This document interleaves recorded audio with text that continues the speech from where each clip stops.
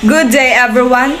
My name is Christina Goc-ong, and I am gonna tackle about the strength, weakness, and the root of behavior of a person.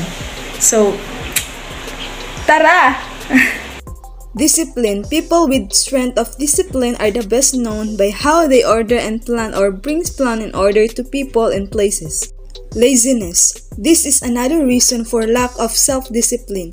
It prevents initiative and perseverance and leads to lack of inner strength. This ability that we should not tolerate to the kids or the young people. Punishment relies on threats and fear to get kids to comply and learn their lessons. Honest. Allow all people to take responsibility for their feelings and behavior. Build your strength of honesty that will allow you to be good service to God and to others. Hypocrisy. When a person shows their own color, attitude, and feelings to other people, but in fact, it's just play acting. Example of this, a person really care about you, but in real, he or she doesn't care. Low self-esteem. It is typically a sincere belief that we should not held to the same standards as others because we have better intentions. Attentive. Someone who is full of attention, watching and listening carefully. As a student, as attentive, who takes great notes, then asks a question when something is not clear. Inattentive. When someone not paying attention to something. As a student who is lack of attention, is easy to distract with small events. Mindful. We should be mindful of where we are or what should be totally focused on the task. Patient. Willingness to suppress restlessness when confronting with delay. When someone being so rushed to have boyfriend, remember, being patient is a virtue. We should learn to wait because we are not the same as what we expect. Perfectionism. A good kind and bad kind, those who try their best and expect themselves and others to do well, but who treat failures as being opportunities rather than being indicators.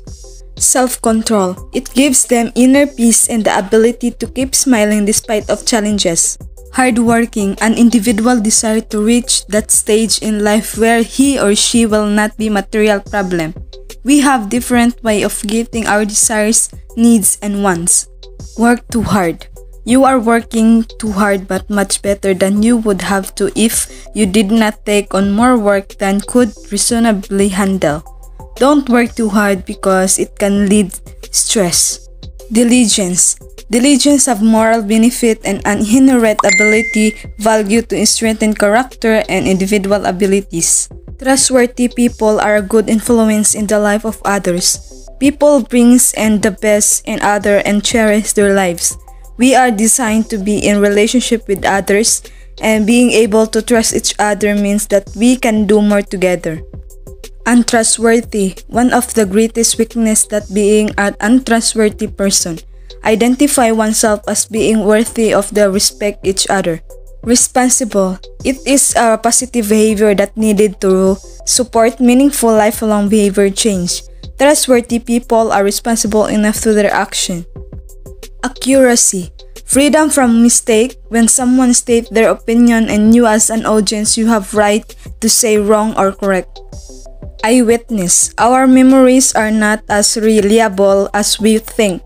Sometimes we can even build false recollections about people. We only think what we saw.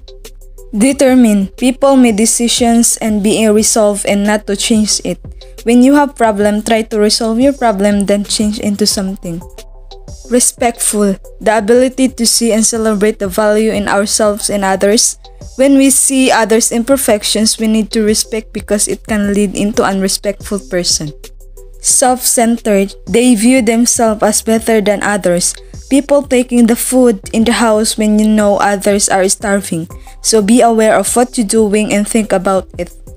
Polite. Showing kind to other people is respect. People who think more advanced, they are not giving attention to distract question.